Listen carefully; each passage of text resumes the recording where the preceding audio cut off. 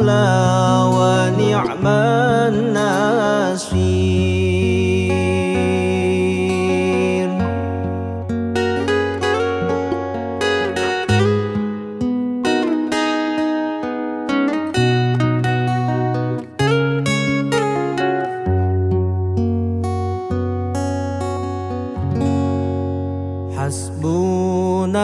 Hasbunallah, hasbunallah wa ni'mal wakil. Ni'mal maula, ni'mal maula wa ni'man nasir. Hasbunallah, hasbunallah wa ni'mal wakil. Ni'mal maula, ni'mal maula wa ni'man nasir.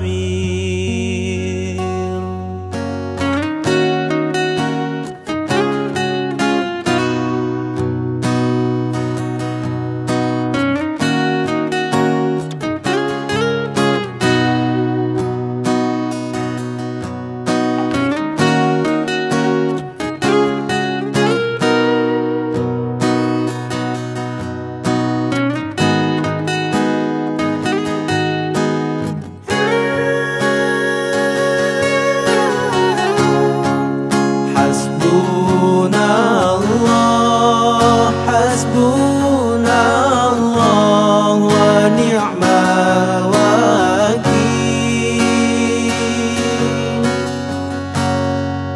Ni'mal maula, ni'mal maula wa ni'man nasir.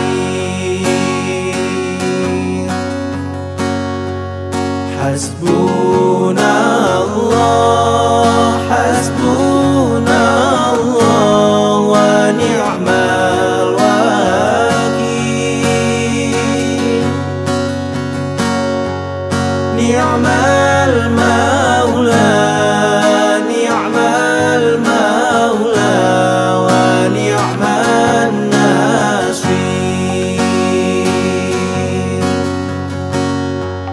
Ni'mal maula, ni'mal maula wa ni'man nasir.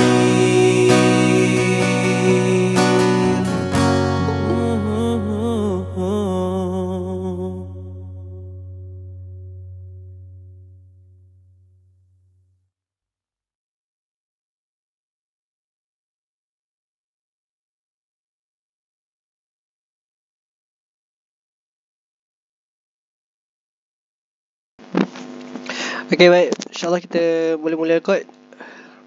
Bismillahirrahmanirrahim. Assalamualaikum warahmatullahi wabarakatuh. Waalaikumsalam warahmatullahi wabarakatuh. Ya Ustaz Muhammad Mustaqim bin Hamidun. Okey, alhamdulillah rabbil alamin wassalatu wassalamu ala asyrafil anbiya'i wal mursalin wa ala alihi washabihi ajma'in. Allahumma salli ala sayyidina Muhammad wa ala ali sayyidina Muhammad. Allahumma salli ala sayyidina Muhammad wa ala ali sayyidina Muhammad. Allahumma salli ala sayyidina Muhammad wa ala ali sayyidina Muhammad. Amma ba'd. Insya-Allah kita mulakan kita punya perbincangan pada pagi yang baik ini dengan membaca kitab Al-Fatihah. A'udzubillahi minasyaitonirrajim. Bismillahirrahmanirrahim.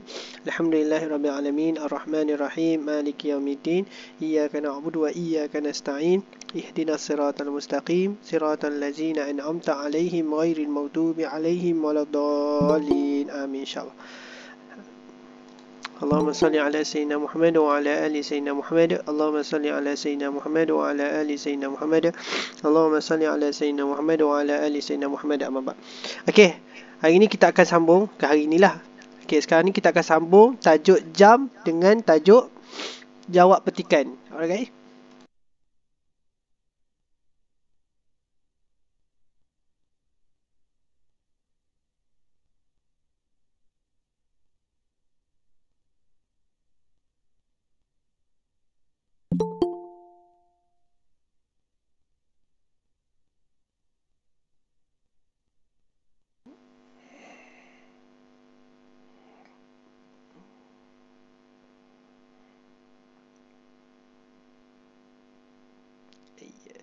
Silap.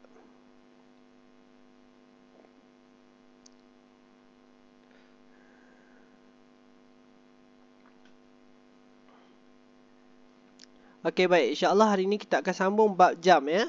Kita akan sambung bab jam. Okey. Bab jam ni yang asas saja ya. InsyaAllah kita akan belajar yang asas saja. Iaitu macam mana kita nak guna wow, macam mana kita nak guna ila dan sebagainya. Okey. Okey, bila sebut perkataan jam, bila tajuk jam, okey, kita panggil as-sa'at atau daqa'iq lah. Okey. 7 benda yang antum kena tahu, 7 benda yang antum kena faham, istilah-istilah ataupun perkataan-perkataan yang sering digunakan di dalam peperiksaan UPKK. Inilah perkataan dia. Contoh as-sa'atu. Antum kena tahu cara ejaan dia. Okay, baris tak apa. Baris dia tak penting. Okey, tapi yang penting dia punya ejaan tu penting. Okey, as-sa'ah, daqiqah, fi al-yawm. Okey, aqrab. Aqrab tu maksudnya jarum. Kalau aqraba ni 2 jarum lah. Takkan tu anda tak tahu kan? Ada alif nun kan? So anda tak ulang dah lah. Aqrabut tawil, jarum panjang. Aqrabul qasir, jarum pendek. Mutujo yushiru. Okey, menunjukkan. Okey, tak apa, nanti anda akan bagi slide ni, insya-Allah. Siapa yang nak boleh PM mana nanti anda bagi. Ini adalah istilah-istilah yang perlu antum faham dan perlu antum tahu, dan jangan terkejut ketika dapat soalan ni. Lagi-lagi aqrab. Aqrab tu jangan terkeliru dengan kalajengking. Ya, aqrab tu kat situ ialah jarum. Okey? Kalau jarum pendek, aqrabul qasir, jarum panjang, aqrabut tawil. Okey. Setakat ni ada soalan? Tak ada ya? Ni basic lah, asas ya. Tak kenal maka tak cinta.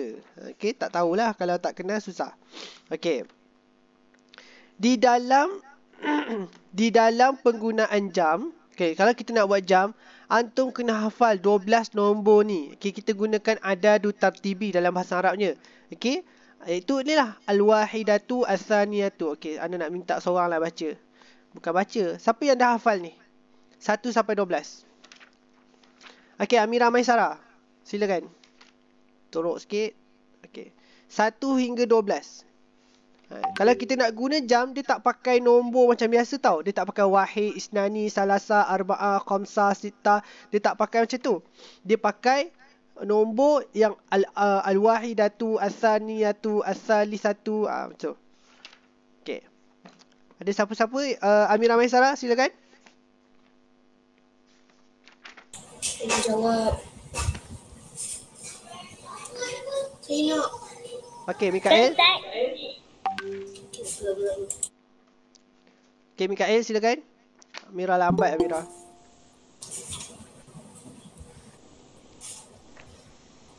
As-sa'ah, al-wahidah. Okey, sebut je al-wahidatu, as-saniyatu. Okey, as-sa'ah tu biar dulu. Al-wahidatu, as-saniyatu, as-salisatu, ar-rabi'atu, al-khamisatu, Enam. As-sadisatu. 7. As-sabi'atu. 8. As-saminatu. 9. At-tasi'atu. 10. Al-ashiratu. 11. 11 tak ingat. 11. Dekat sini dia tersilap sikit baris dia. Al-hadiyatu asyaratu. Okey, al-hadiyatu asyaratu. Antu dah boleh start hafal ya. Tolonglah. Okey. Dah boleh start hafal. Yang kedua, kalau 12, as-saniyatu asyaratu. Okey. Dalam jam, tolong amalkan dan tolong gunakan perkataan-perkataan ni. Tolong gunakan nombor-nombor ni. Okey, tak boleh guna nombor al-wahid, as-sani, as-sali, tak boleh guna wahid, isnani, salasa, arba'ah, khamsah. Tidak boleh. Mesti kena guna ini sahaja. Alright? Okey. Ada soalan setakat ni? Akil dah hafal dah ni nombor-nombor ni, Kil? Dah hafal dah nombor-nombor ni? Dah. 11? Al-wahida, Asyirah. Apa? Al-Wahida Asyarah. Salah? Eh. Al-ha al apa? Al-Wahidatu Al-Hadiyatu. Al-Hadiyatu Asyarah. Okey. Azfa 12. As-saniyata asyaratu. Okey, athaniyatu asyaratu ataupun athaniyata asyarata. Okey. Okey, lain? 3 Izlan? 13. 3 bukan 13, 3. As-salisatu. Okey. Fatimatul 8. As-saminatu. Amira 10.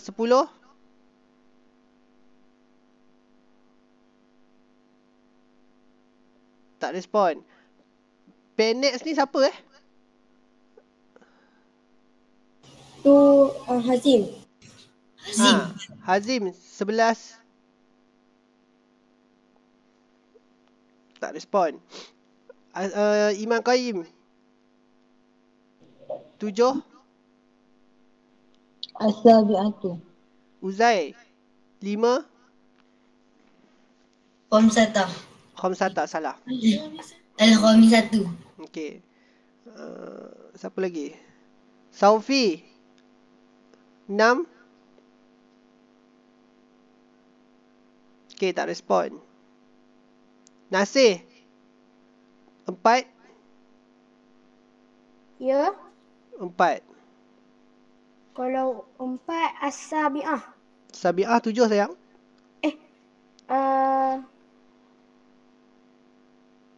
Arbi'ah. Arbi'ah salah.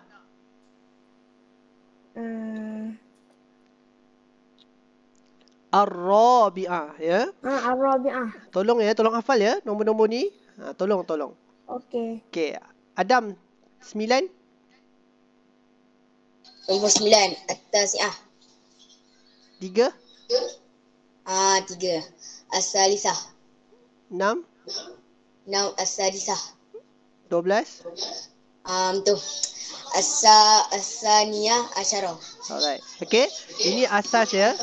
Tolong tahulah, tolong hafal sikit. Alright. So, kata kunci illa dan waw. Okey. Kata kunci illa dan waw. Okey, tolong sangat-sangat. Okey, ini kata kunci ni sangat penting. Sangat penting dan sangat banyak sangat yang salah sebab dia terkeliru. Alright. Saya nak buat. Tengok ni. Jarum panjang. Kalau waw, jarum panjang kurang dari 30. Okey. Contohlah, anda nak kata pukul 1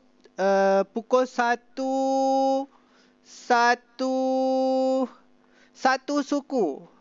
Okey, kalau satu suku kita akan pakai as-sa'atu al-wahidatu wa. Wa apa? Suku. Akil.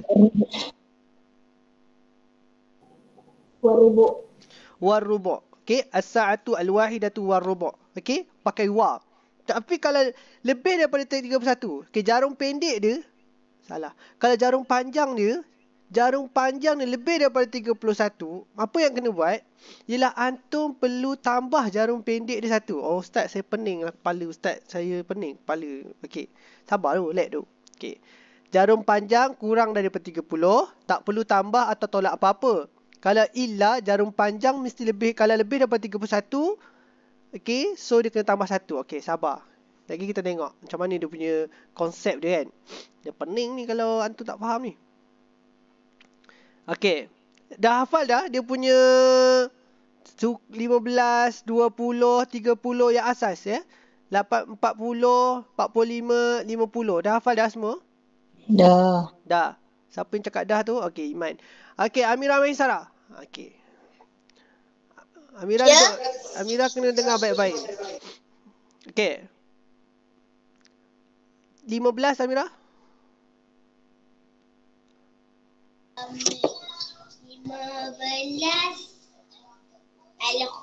Al-Khamisah. No. Jarum panjang kalau 15 kita nak sebut macam mana? Ar-rubu'. 20? Kalau 20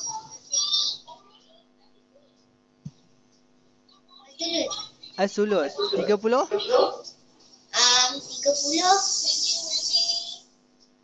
Kalau 30.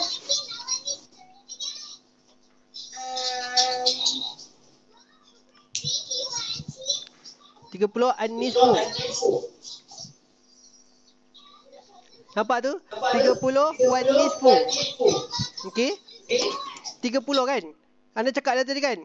Kalau kurang daripada 30, kalau 30 5, 10, 15, 20, 25, 30. Kita akan pakai waw. Tengok tu. Wan nisfu, was sulusu, war rubu'. Okey. Kalau lebih daripada 31. Okey, 31 sampailah 60. No, sampai 59. 31 sampai 59. Jarum panjang dia. Kita akan pakai illa. Alright. Kalau 40, Amirah.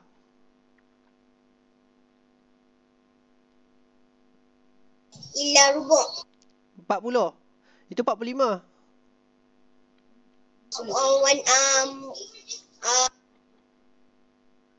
Illa sulus. Ila sulus. Okey, ingat ya. Anda beritahu awal-awal. Kalau antum nak pakai alif lam, okey, dia punya sebutan illa sulus. Okey. Kalau tak nak pakai alif lam boleh ke ustaz? Boleh. Tak payah letak alif lam. Illa sulusan. Sulusan. Sin, sa, lam, sin, sa, lam, sa, alif. Sulusan. Alright? Itu lah. So, sebaiknya pakai yang ni je. Illa sulus. Letak alif je. Letak alif lam je. Illa sulus. Okey, kalau 45. Amirah, 45. 45 illa rubu'. 50. Tak ada kat situ. 50 illa asyara. Okey, ila asyara daqiq. Alright. Itu adalah kunci dia ya. Kunci asas dia. Okey. Kalau tepat, tamaman. Okey. Setakat ni semua faham ni? Tu kunci bawah dia. Rubu' 15, sulus 20, nisfu 30. Okey. Lepas tu ila. Okey. Masalahnya sekarang, contoh ya, anak kata 140. Macam mana kita nak kata 140? Okey, tengok ni baik. Macam mana kita nak kata 140? Okey. 1 tu, okey, 40 tu lebih daripada 31 tak? Lebih. Okey, 40 tersebut lebih daripada 31. So, bila 40 tu lebih daripada 31, maka jarum pendek dia yang 1 tu lah. 1 tu. Maka, dia kena tambah dengan 1. Jarum pendek dia tu. So, jadi berapa? As-saniyatu. Jadi 2. So, as-sa'atu as-saniyatu illa rubu'. Tak ada yang respon, biar aku jawab. Illa rubu'. Okey. Amirah, setakat ni faham Amirah? Saya tak faham lah ustaz. Saya pening lah tengok ustaz ajar ni. Okey, sabar. Tengok ni Okey. 140. Nampak tak 140? Okey. 140. Okey, ni anak. Mana ni? Tak ada. Okey, 140. Macam mana kita nak kata 140? Okey. Tengok jarum pendek dia. Jarum pendek dia tu pukul berapa? 1. Okey, jarum pendek dia pukul 1. Okey, jarum panjangnya lebih 31 tak? Lebih. Okey, jarum panjang dia lebih daripada 31. So, kalau jarum panjang ni lebih daripada 31, so jarum pendek dia tu kena buat apa? Kena tambah 1. Kena tambah 1. Okey. So, jadi macam mana?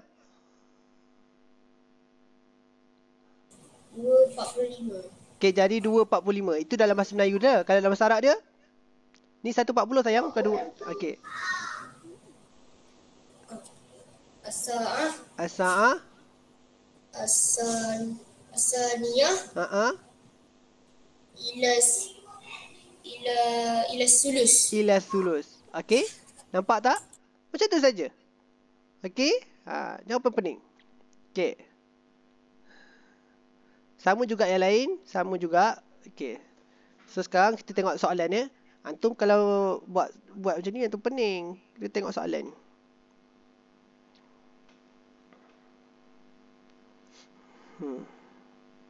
Ustaz, Saya.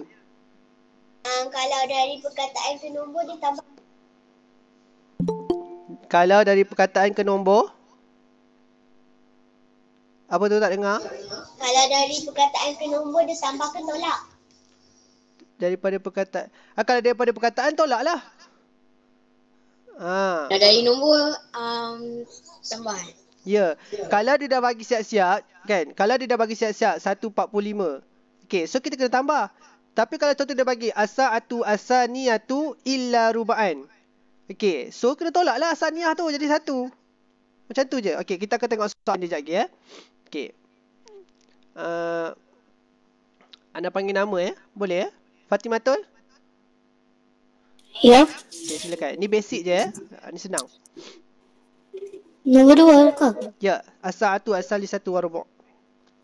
As-sa'atu as-salisa warubu'. Jawapan terus ya, tak payah baca.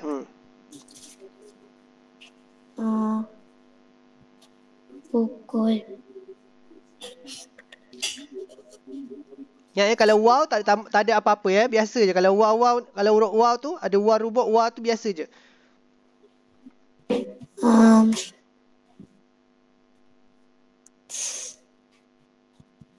Dia nak jawab Ustaz. Lama no, Fatimatul. Antum kena hafal ya, dia punya tu 15 apa. Itu yang basic, Okey? Setakat anda tengok soalan hari tu kan, banyak soalan jam ni tengok soalan trial itu. Banyak soalan jam ni. Sebab tu anda risau. Banyak. Lebih daripada 2 soalan dia. Bila lebih daripada 2 tu banyak lah. So, berhati-hati. Solo study lebih sikit 4 jam ni. Okey. Nak jawab Ustaz? Okey, silakan. Pukul 3.20. Warubu' 3.20. Ustaz. 15. Warubu' tu 15. Ini anda tak boleh tolong tau. Rubu' ni apa, sulus tu apa, itu antum kena hafal sendiri. Takkan anda nak tolong, macam mana nak tolong? Anda tak boleh tolong. Okey? Okey. Iman Qayyim. Ustaz.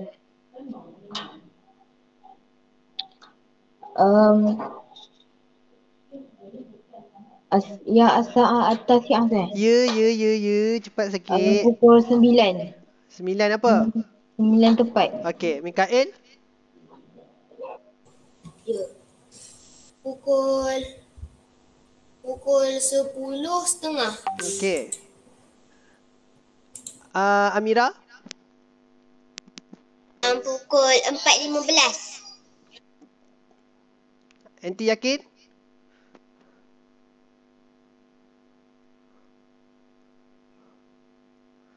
Enti yakin? Ni soalan UPKK tau. Ni. Bukannya anak ambil soalan susah-susah ni tak? Ni soalan UPKK ni.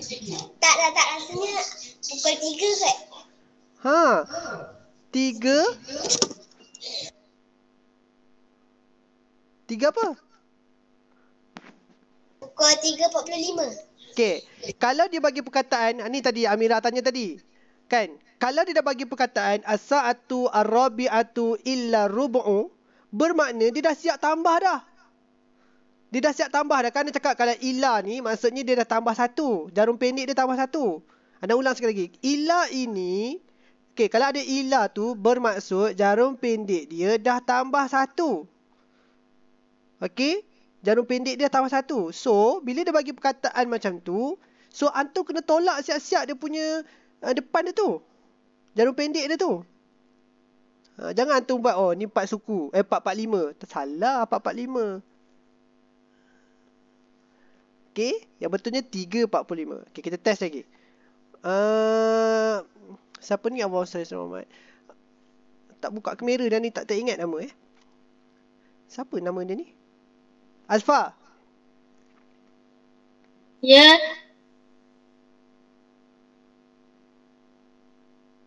Ya je. Mana? Jawablah. Mana? Sekejap tadi saya.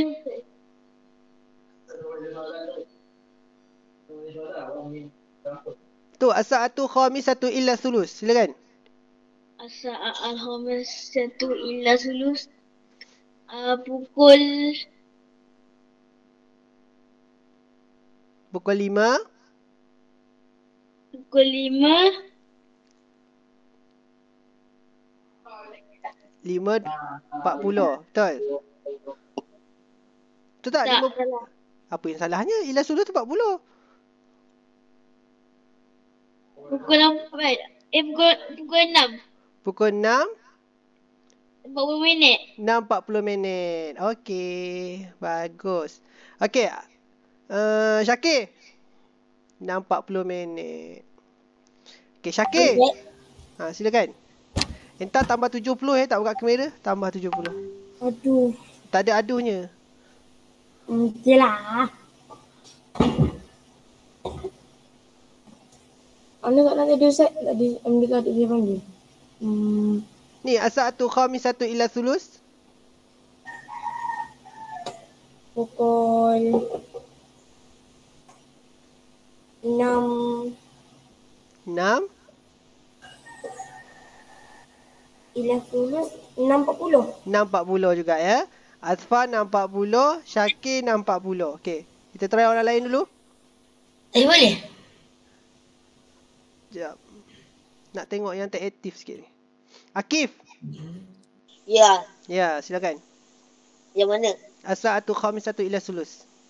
Al-Khamisatu illa sulus. Okey. Syakir 6.40, Asfa 6.40. 6 illa sulus 6.45 kot.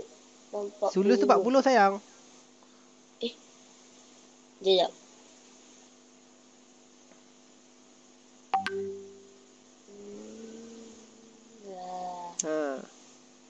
Okey. Ana tak tahu. Okey, anda tak tahu. Okey. Last saya nak panggil seorang. Akil Safwan. Sebab Akil ni dia tuition dekat luar. Dia tuition dengan guru lain. Kita nak tengok. Dia faham tak faham? 4.40. 4.40. Sebab? Sebab dia dah tulis dah. Ila tu. Dia dah tulis Ila. Okey, dengar ni anak-anak Ustaz. Okey, Syakir, Asfa, Akif. Dengar baik-baik. Kalau dia dah tulis perkataan siap-siap. Dia bagi perkataan macam ni. As-sa'atu al-khamisatu illa sulus. Itu bermakna al-khamisatu tu dia dah siap tambah awal. Kan tak ada nak cakap. Kalau illa. Okey, dengar ni. Kalau illa ni bermakna kena tambah satu. Betul? Jarum depan ni yang kat depan ni as-sa'atu khamisatu ni kena tambah satu sepatutnya. Tapi bila dia bagi perkataan macam ni, itu bermakna dia dah siap tambah dah. Dia dah siap tambah. Melainkan kalau dia bagi nombor. Kalau dia bagi nombor, contoh 5.40 dia bagi nombor kan. Secara angka, secara nombor. Masa tu barulah tu tambahkan 5 tu. 5 tambah 1 jadi 6.40. Tapi ni dia siap bagi dah awal. As-sa'atu khamisatu ila sulus. So, khamisatu tu kena tolaklah 1. Siapa lagi yang tak faham? Jadi sekarang ni maksud Ustaz kalau perkataan ke nombor tolak 1, kalau nombor ke perkataan tambah 1. Ya, betul. Okey, siapa lagi tak faham? Okey, Ana test lagi ya. Siapa lagi? Asfa ya. Sebab Asfa tak faham tadi kan. As-sa'atu al-wahidatu illa rub'an.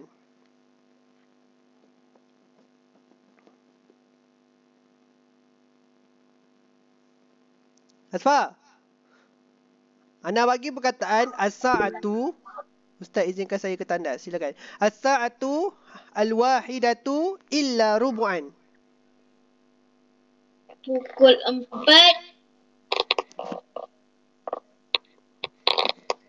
Pukul 4.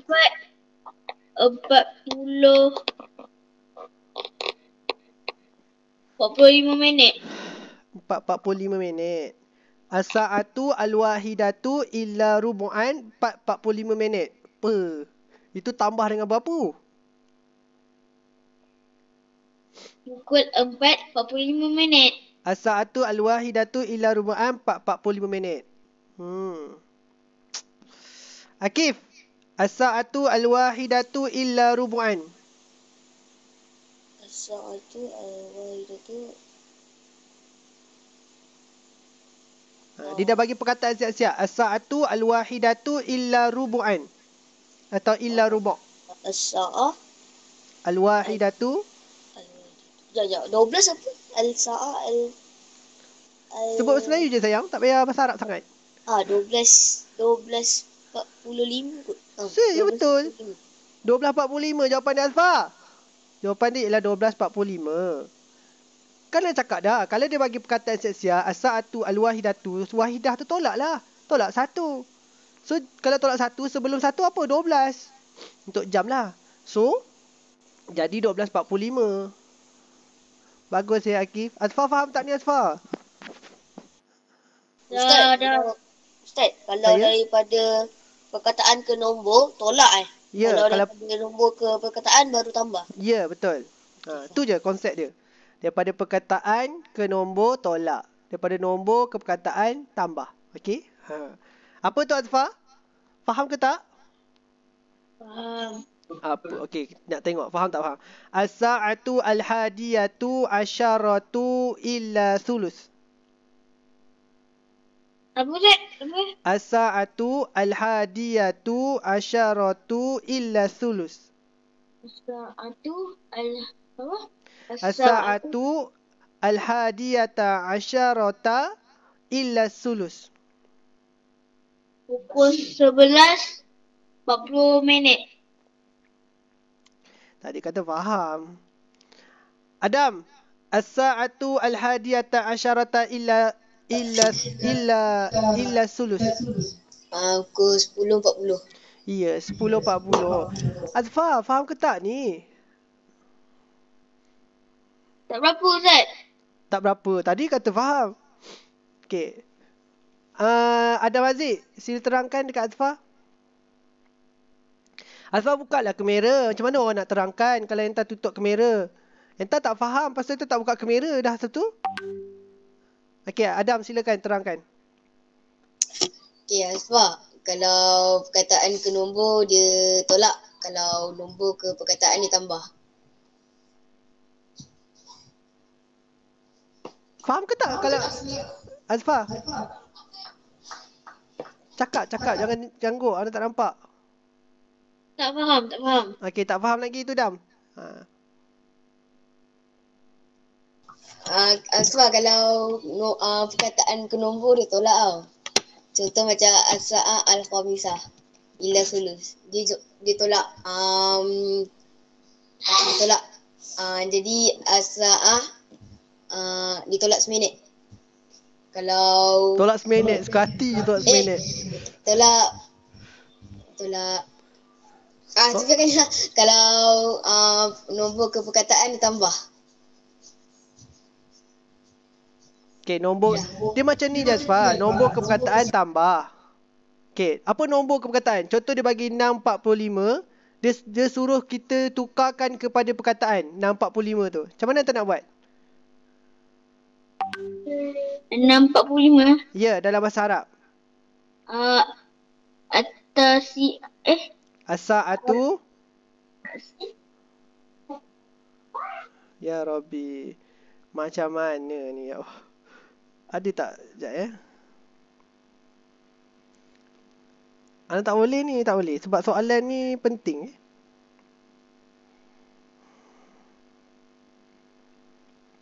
Okey, dengar baik-baik ya Azfar. Okey, Azfar. Do you see that? Azfar, tengok ni. Dia bagi as-sa'atu as-saniyatu illa 10 daqa'iq. Betul? Cakap. Jangan angguk. Cakap. Betul. Okey. Dia bagi as-sa'atu as-saniyatu illa 10 daqa'iq. Bila dia bagi perkataan macam ni, macam mana kita nak buat? As-saniyatu ni, kan dia dah bagi perkataan kan? As-saniyah ni. Betul tak Azfar? So, as-saniyah ni, entah kena tolak dengan 1.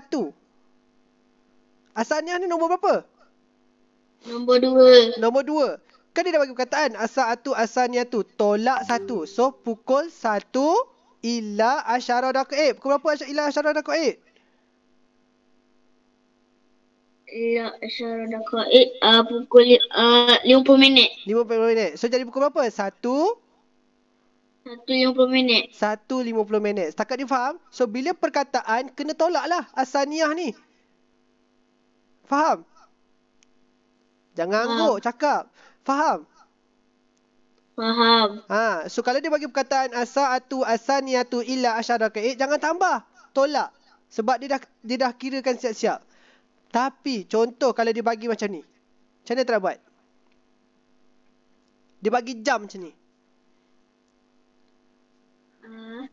Tulis dulu. Ni pukul berapa? Pukul 2. Pukul 2. Belum pukul 2 ni. Jarum Pukul dia. 1. Okey, 1. 50 minit. 1.50 minit. So kena buat apa? Tambah. Tambah 1. Okey, so lebih daripada 31 tak dia punya jarum panjang? Lebih. Okey, kalau lebih daripada 31 kena buat apa? Kena letak perkataan Illa. illa. So buatkan ayat dia macam mana? As-sa'atu As-sa'atu as-saniyatu as-saniyatu illa asyaratul daqa'iq. illa asyara daqa'iq. Macam tu je lah. Setakat ni faham? Asfar? Faham. Kita tengok orang lain pula. Hey. Siapa lagi yang tak faham?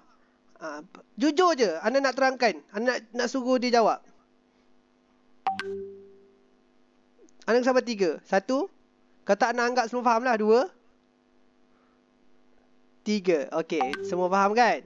Kita silakan. Afrina. Ada Afrina? Ya, Ustaz. Okey. Cuba terjemahkan ni. Tukarkan dia kepada angka. As-sa'atu saniyatu illa rubu'. Jam. Pukul.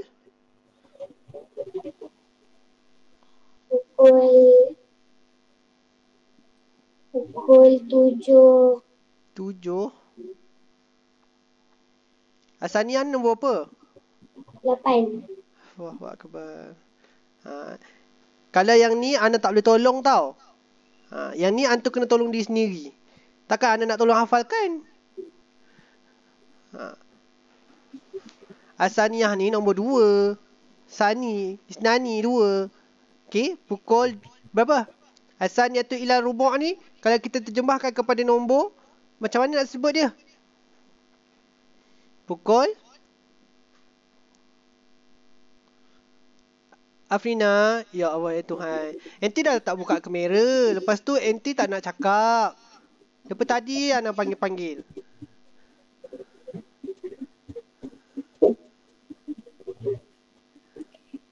Jam 1.45. 1.45 kan? Macam tu je. Okey, kalau dia bagi perkataan siap-siap. Okey, Amira setakat ni faham Amira? Faham. Alright, nak tengok faham tak faham kita cuba buat. Okey, Amira, ni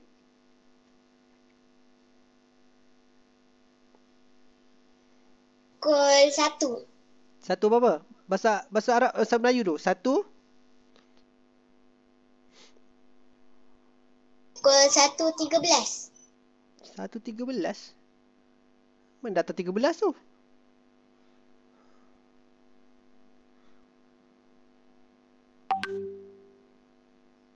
Nampak tak? Nampak. Satu berapa tu? Jarum panjang tunjuk berapa?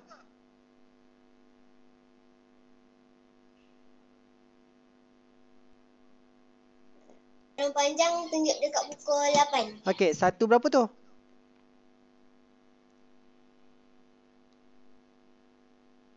Satu? Pukul 1.45. 1.45 datang mana je? Kalau 8, oh, antum ni matematik Okay, Ana teranglah sikit Just kongsi je lah. Kalau 1, kalau jarum panjang sama dengan 5. Faham? Sifir 5, sifir 5. Amira baca sifir 5, Amira. Ya. Baca sifir 5. 1 darab 5, 5, 2 darab 5, 3 darab 5, 15, 4 darab 5, 20, 5 darab 5, 25, 6 darab 5, 30, 3 darab 5, 35, 8 darab 5, 40, 9 darab 5. Okey, sekejap. 8 darab 5 berapa? 40. Kan 40 tu. So, 1 berapa? 140. Dah kenapa sebut 145? Tadi kenapa sebut 145? Hei, ya Allah. Okey, so dalam bahasa Arab dia macam mana? Dalam bahasa Arab dia pukul as-sa'ah as-sa'ah as-sa'ah as-sa'ah al-wahidah. Jangan tolong Adam. As-saniyah wan nisfu. As-sa'ah, as-saniyah, tu? Wan nisfu. Wan nisfu.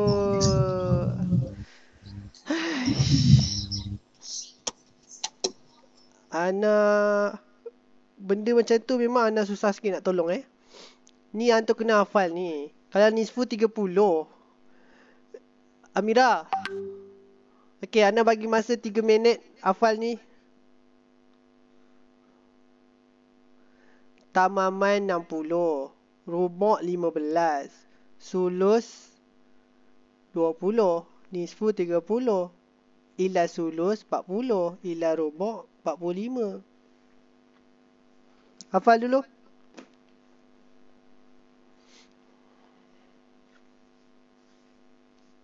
Ustaz, tadi yang Amirah punya soalan tu boleh ke saya nak jawab? Hafal dulu. Boleh, sabar dulu. Hafal dulu.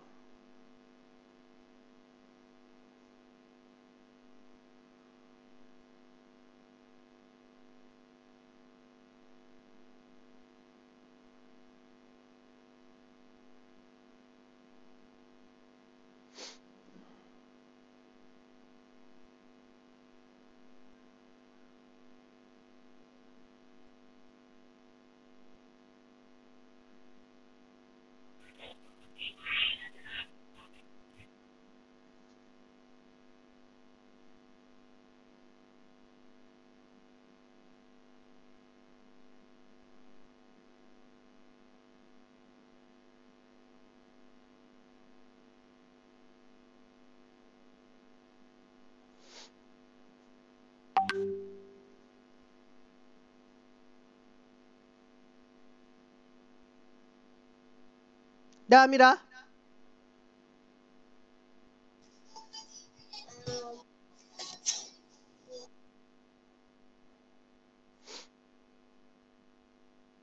Yang lain ni dah? Dah. Okey.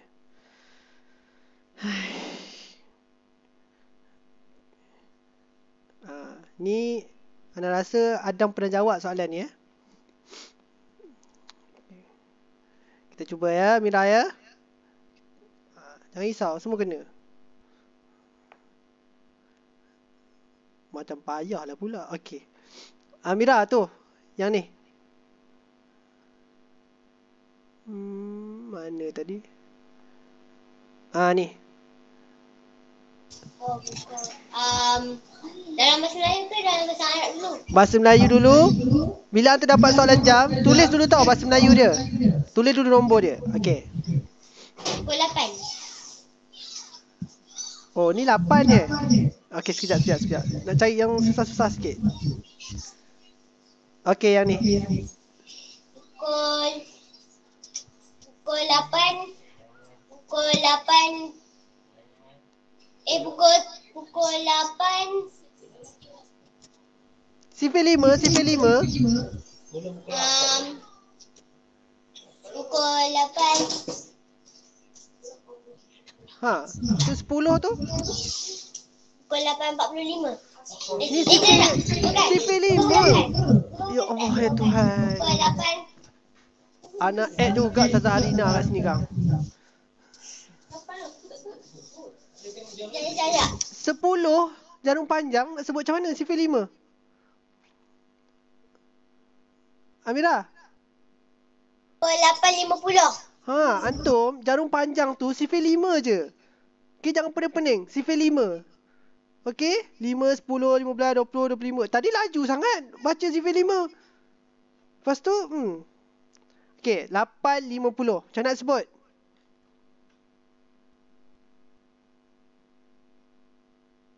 Mira?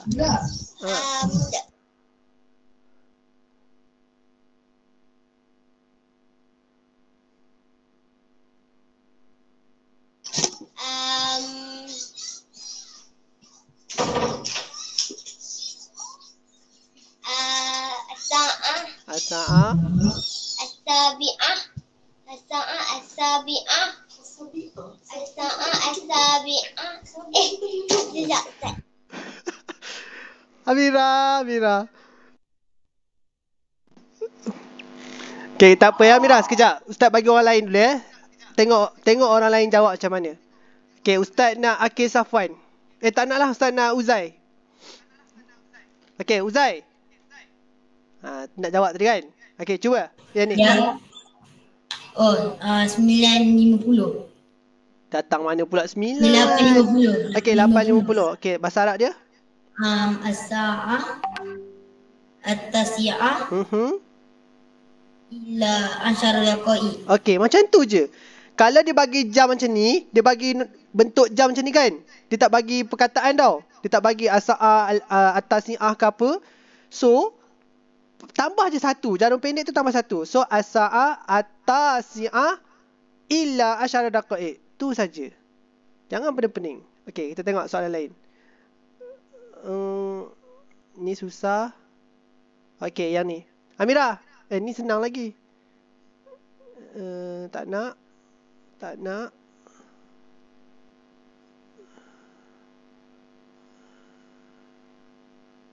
Ni. Amira ni.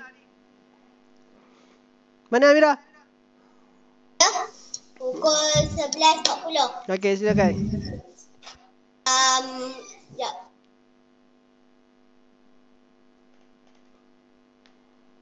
As-sa'ah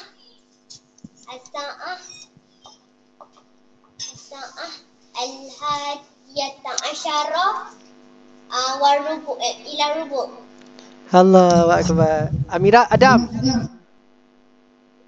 Ya, Betul atau salah jawapan adik Intia? salah. Salah. Yang betulnya apa? As-sa'ah as-samina asyara. Asamina Asyara 18 tak ada. Sekejap kan. As-sa'ah as-saniyah asyara Illa sulus. Okey. Apa yang salah? Apa yang Amira salah? Dia salah dekat illa dengan nombor. Okey. Ingat ni Amira, ingat semua kelas anak-anak ustaz semua. Kalau dia lebih daripada 31. Okey, jarum panjang dia lebih daripada 31. Dengar ni. Okey, jarum panjangnya lebih daripada 31. Kan tadi Amira baca 5, 10, 15, 20, 25, 30. Tiba-tiba 31. Okey, lebih daripada 31. 31 tu tak kisahlah 35, 40, 45 apa semua kan. So, jarum pendek dia tu kena tambah 1. Kena, wajib, mesti tambah 1. Okey. Kita test lagi ya. Kita tengok orang lain dulu. Duk sibuk kenakan orang, kita tengok orang lain dulu. Ni susah. Okey ni. Akil Safwan.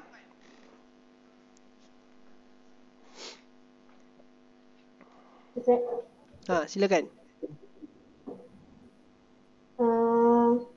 Nak buat as-sa'ah al-ashirah Al-Ashirah ila rubu'. illa rubu'. Okey, betul. Okey. Ni senang. Okey, Nasih ni 8.40 ni.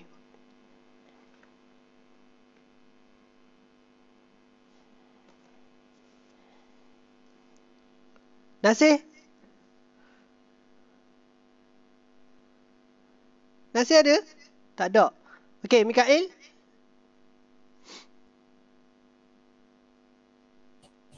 Ya saya. Okey, silakan.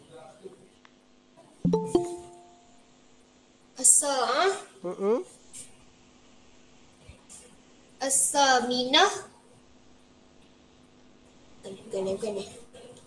Lek lah, anda garuk kepala je. Okay. Anda garuk kepala je. Jangan terasa macam ustaz ni kenapa garuk kepala. Lek lah. Ustaz memang gatal kepala. Atasi'ah. Illa sulus. Okey, betul ya. Ingat ya, tambah 1. Okey. Okey, sekali lagi. Amirah. Harap-harap betul lah ya.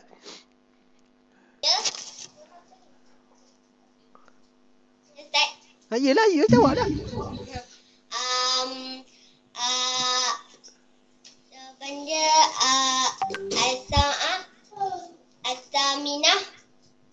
Sa'ah As-saminah. As-sa'ah As-saminah Lebih daripada 1 tambah illa. As-sa'ah As-saminah illa rubu'. Illa rubu'. Okey, dah pandai ya. Macam itulah. Okey, siapa nak cuba ni? 9.50. Saya Ustaz. Okey. Saya Ustaz. Siapa tu? Saya tu. Adam. Okey, Adam dah kan? Sabar dulu. Kita bagi orang lain tu. Okey, Azfar. Izlan sabar ya. Ustaz bagi yang mencabar sikit tu Izlan.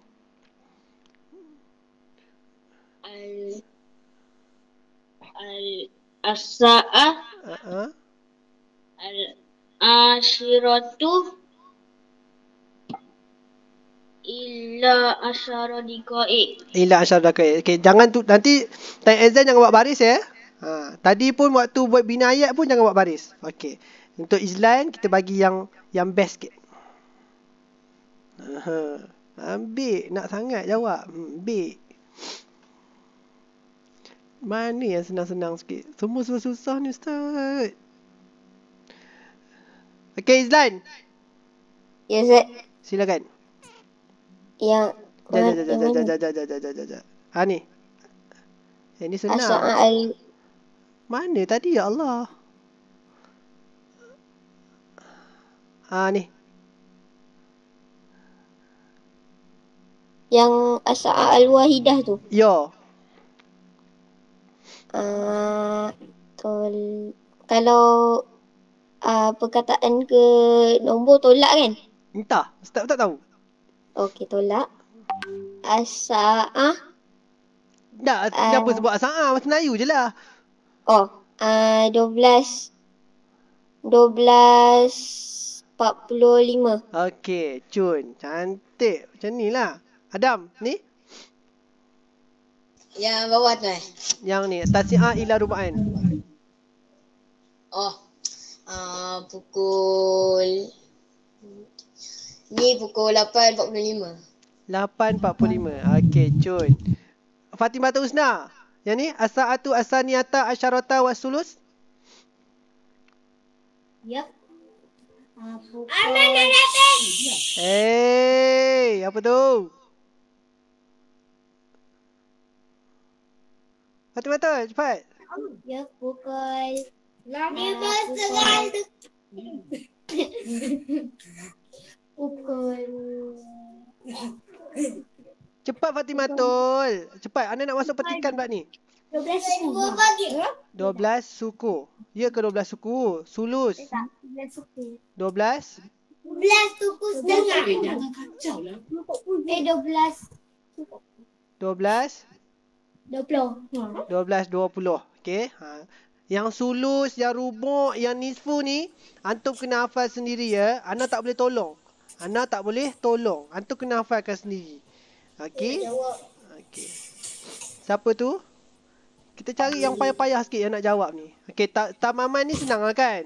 Sabiah taman, 1 tepat. Okey, itu tak payahlah. Yang senang tak payah.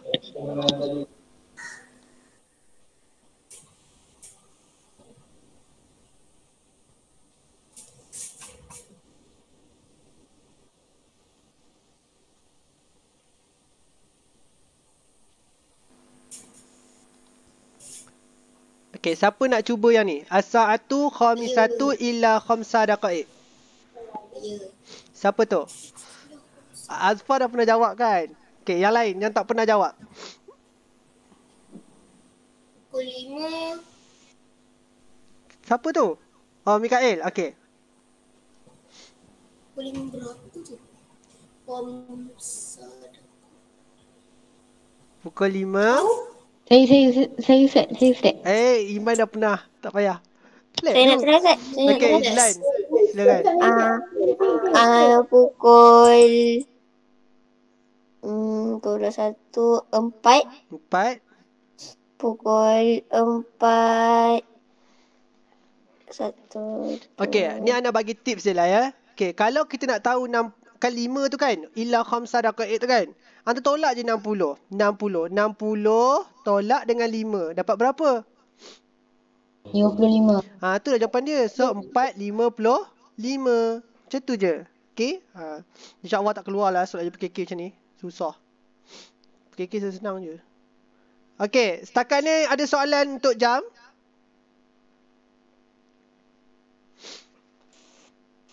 Kalau tak ada, nak masuk petikan pula. Semua faham ya? Okay, kita tengok soalan UPKK yang sebenar ya. Okey, kita cuba jawab ni ya. Anda panggil nama sebut ya. Okey, Amira pula. Fatimatul? Ya. Yang ni, nombor 1. Terus jawapan dia ya. Apa jawapan ni? As-sadisa illa asyara. As-sadisa ila asyara. Okey, betul. Okey, nombor 2, Iman Qayyim. Pukul 3.30. Asla lisah wa nisfu. Okey, bagus. Izlan, nombor 3.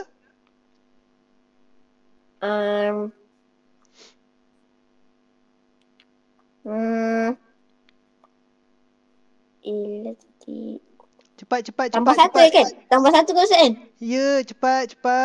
Al-ashira wanisfu. Ila sulus. Okey, ingat ya, lebih 31 tambah letak ila tambah 1. Okey, seterusnya Akil Safwan.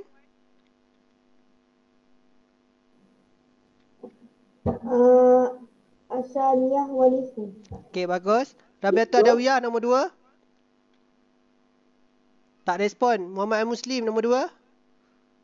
Tak respon. Adam Aziz nombor 2. Nombor 2 tu nombor 2 Asadisa wa rubu'. Azhari Sawadubo. Amira Maisara nombor 3. Kesiannya Amira dapat soalan susah. Nombor 3 as-sa'ah. Nombor 3 as-sa'ah. Kalau dan tambah as-sa'ah. As-sa'ah as-sabi'ah. As-sa'ah as-sabi'ah. As-sa'ah as-sabi'ah ila rubu'. As-sa'a as-sabi'a ila rubu'. Ada ke jawapan inti kat situ? As-sabi'ah ila sulus. As-sabi'a ila sulus. Ana baru nak masuk tajuk petikan. Rupanya ada lagi yang tak faham ya. Kan nak kata, kalau lebih daripada 31, kena buat apa? Tambah. Dah tu kenapa tak tambah? Kenapa Amira tak tambah?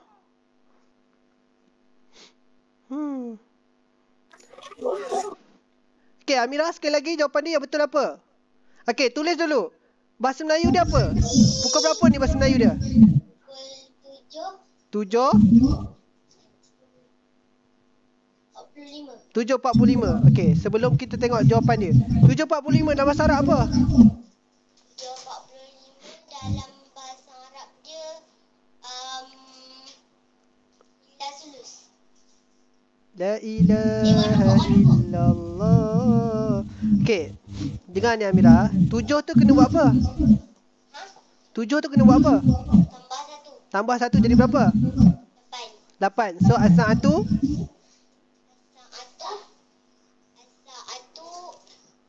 As-saminatu. okey. As-saminatu illa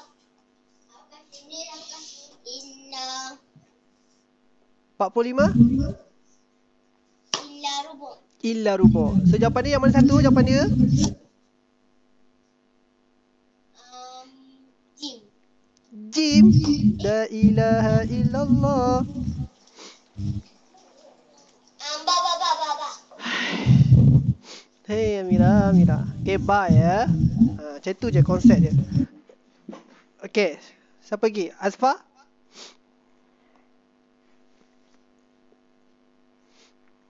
Azfa? Ya.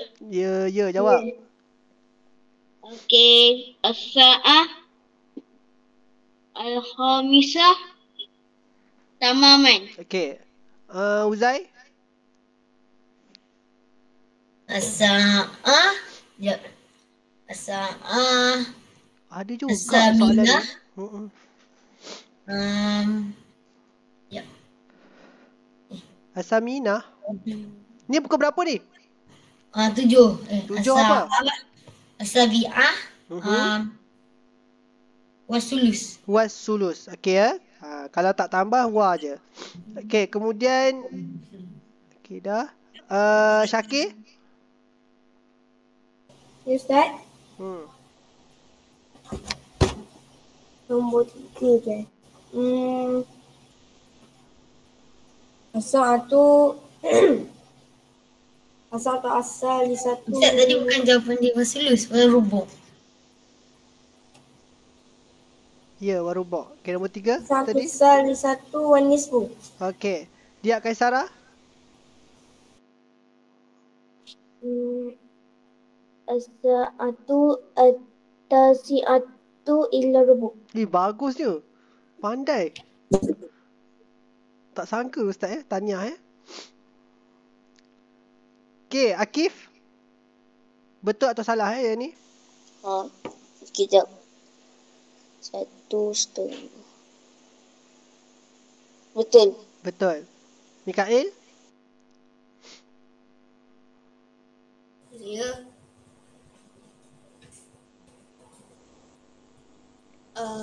Salah. Jawapan yang betul?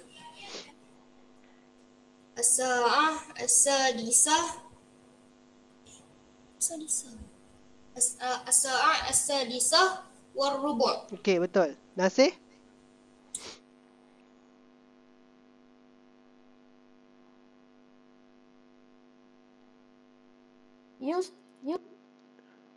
Jawapan dia? Betul atau salah? Jawab dia salah Ustaz. Salah. Kenapa salah tu? Sebab dia tu pukul 6.45. Okay, 6.45. So, apa yang salahnya? Kat mana salah dia? Bukan, rasanya betul. Rasa betul ke rasa salah? Anda tak nak rasa-rasa, anda nak betul-betul. Betul jawapannya. Sebab apa betul? Sebab kalau lebih daripada 30 tu dia kena jarum pendek dia kena tambah 1. Bukan lebih daripada 30 ya? Kalau Betul, 30 tu masih wow lagi.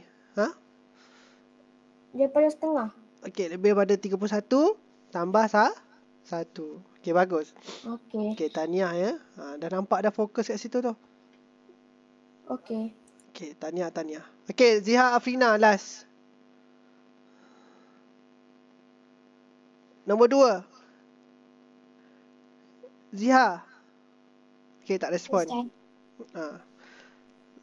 Silakan.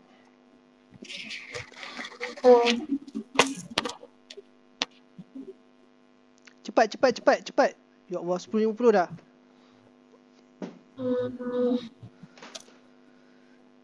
Ini pun anda tak boleh tolong ni kena hafal sendiri. Takkan nak tolong kak ni.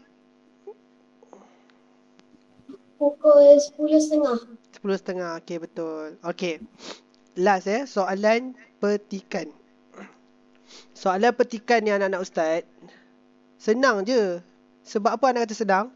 Antum cari je perkataan yang sama dekat dia punya soalan. Tu je. Cari perkataan yang sama dekat soalan. Okey. Kita cuba jawab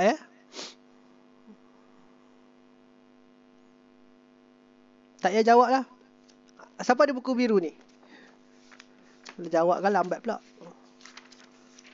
Penting jam tu.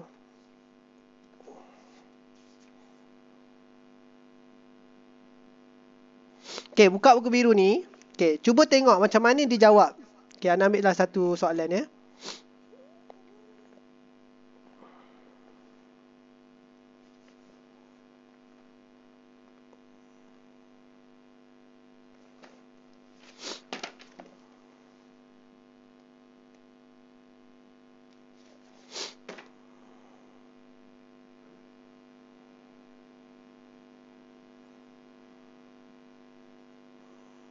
Tadi tak nak bincang soalan ni tapi tak apalah.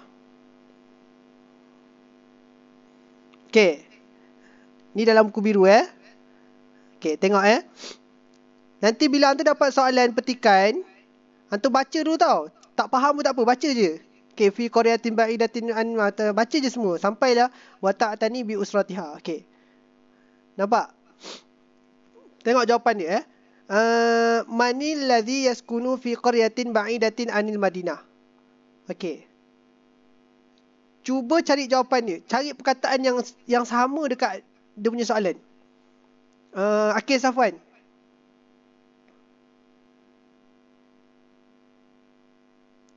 Ustaz.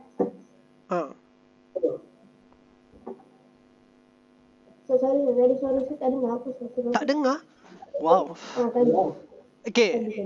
Bila dapat soalan petikan, apa yang tu kena buat ialah baca dulu semua dia punya petikan tersebut, kemudian cari perkataan yang sama dekat soalan dia. Contoh kan, soalan dia manil ladzi yaskunu fi qaryatin ba'idatin anil Madinah. Okey. Antum carilah perkataan yaskunu ke qaryah ke ba'idah ke kan. So itulah jawapan dia. Okey. Nak buat macam mana? Okey, cuba. Mana jawapan dia? Akil. Saya. Yolah. Nombor 1. Nombor 1. Taskunu usratun miskinatun fi qaryatin ba'idatin anil Madinah. Lepas tu? Jawapan dia apa? Jawapan dia taskunu usratun miskinatun fi qaryatin ba'idatin anil Madinah. Ya, macam tu saja ya. Tak payah nak pening-pening. Okey? Tak payah nak pening. Kalau antum pening, cari jawapan dia lagilah. Okey. Sama juga yang lain. Ma amalu zauj. Cari perkataan amalu zauj. Kata ada amalu, cari perkataan zauj. Okey, cuba Adam. Ya. Cari perkataan yang zauj Yang malu balaha. Okey, macam tu saja. Okey, itu contohlah ya. Okey, kita cuba tengok pula soalan ya. Okey. Itu senang. Okey. Kita ambil ringkas saja ya. Kita Anusat panggil jawab ya. Okey, Amira. Ya. Silakan. Aina tusalli Aisyah jama'atan. Okey, jawapan dia. Jama'atan Aisyah salat Isya jama'atan fi fadli qaribin min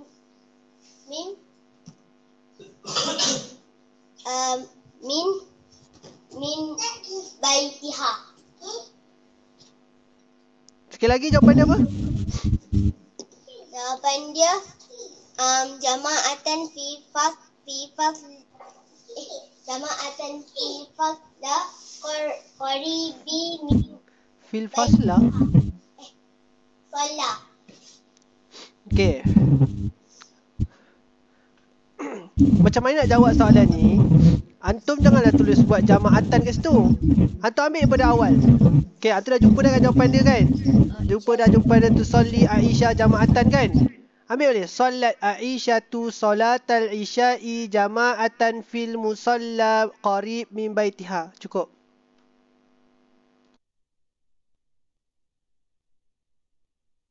Ulang lagi sekali Ustaz.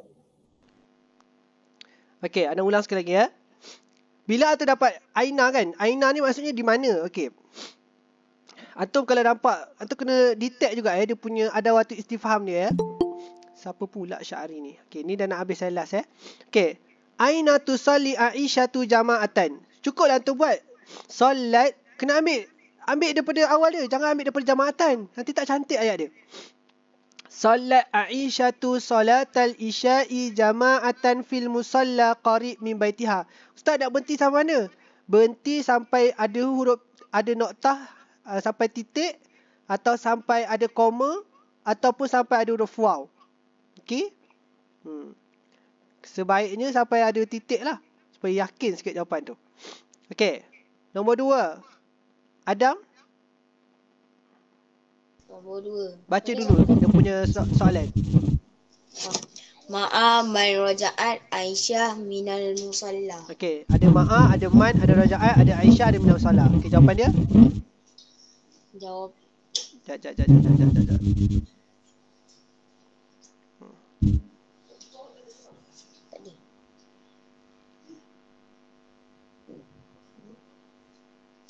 Soalan dia Nampak tak? nampak. Okey, jawab. Anak kecil sikit. Tak nampak Ustaz. Dah.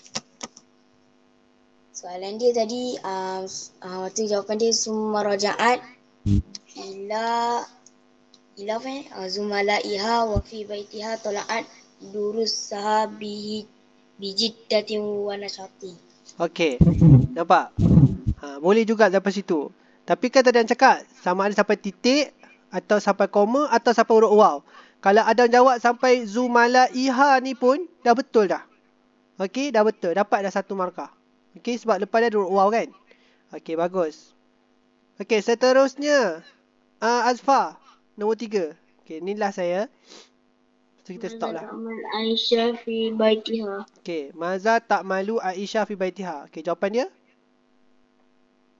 Ada tak malu, ada Aisyah, ada fi baitiha. Nak cari ya. Baitiha tak malu.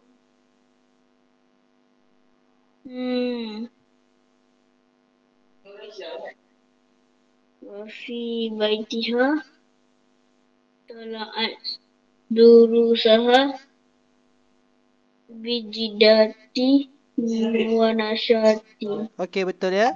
Dia tanya apa Aisyah buat kat rumah.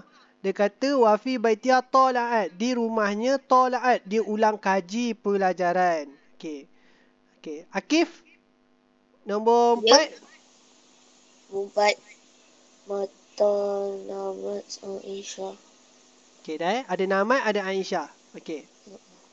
Namat Aisyah. Sekejap. Namat summa. Betul ke? Summa namat fisa'atil ashirati lail. Lailan. Okey, kan betul. Ya. Dapat 1 markah. Okey, nombor 5. Siapa? Syakir.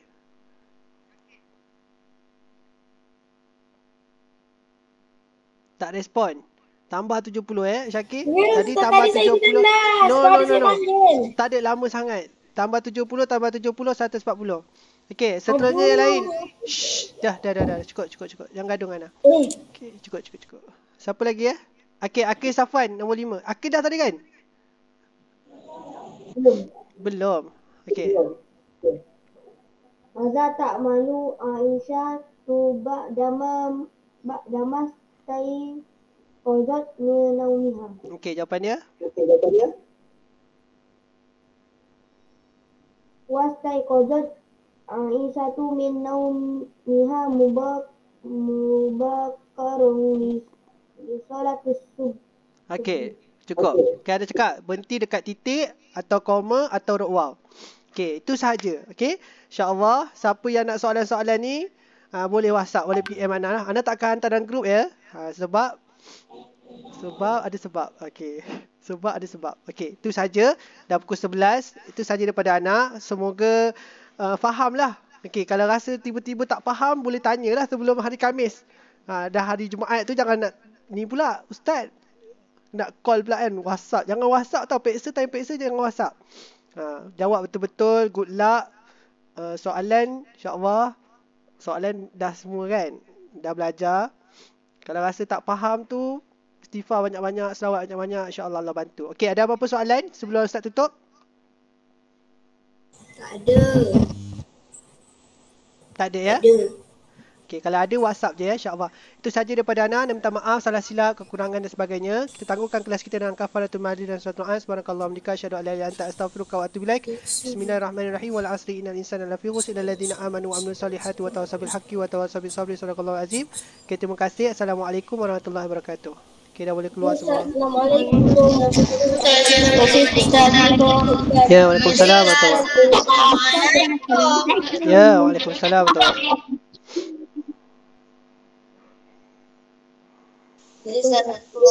Okey, boleh keluar dah. Okey, boleh keluar. Assalamualaikum. Ya, waalaikumsalam warahmatullahi wabarakatuh. Assalamualaikum. Ya, waalaikumsalam warahmatullahi wabarakatuh.